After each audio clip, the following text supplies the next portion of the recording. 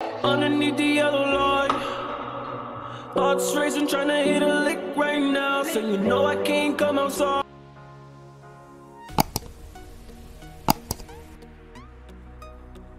Hello friends, hope all of you are doing good. In this video I will tell you about social control theory.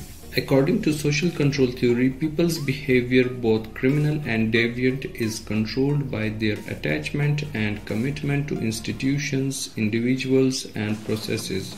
Those who are well attached and committed to such sources stay away from deviant behavior and crime, while those who are detached and care less of such sources follow the path of deviance and crime. Social control theory states that every person has the potential to violate law because criminal activities give immediate reward and gratification to a criminal, and that society provides opportunity to everyone to violate the law. People who don't commit crime because they have been properly socialized and have developed strong moral sense, which makes them incapable of hurting others. One of the famous social control theory is Hirschi's social bond theory. Travis Hirschi's social bond theory came from his highly influential book Causes of Delinquency in 1969. According to Hirschi's social bond theory, people commit crime because the bonds that attach them with society becomes weaker.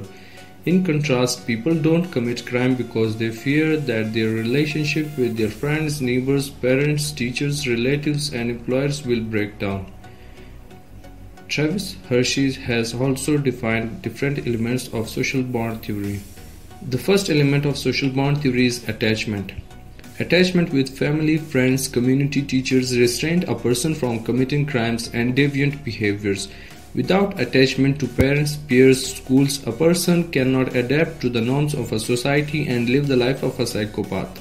Detachment to social institutions are predictor of delinquent conduct.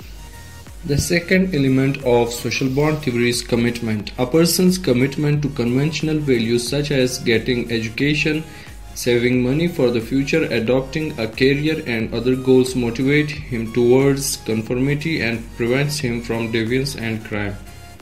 Third element is involvement. Heavy involvement of a person to conventional activities such as schools, activities, sports teams, community organizations, social clubs, religious organizations leaves little time for him to commit deviance and crime.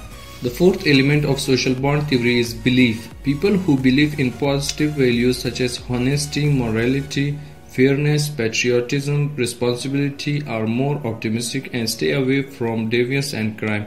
People holding conventional belief are less likely to involve in substance abuse. Holding positive beliefs is inversely proportional to crime. Hirschi found empirical evidence in one of his famous social research for his social bond theory. He administered a detailed self-report survey to a sample of more than 4,000 junior and senior high school students to test his hypothesis that whether bonds that attach a person to society has an impact on a person's deviance and criminality.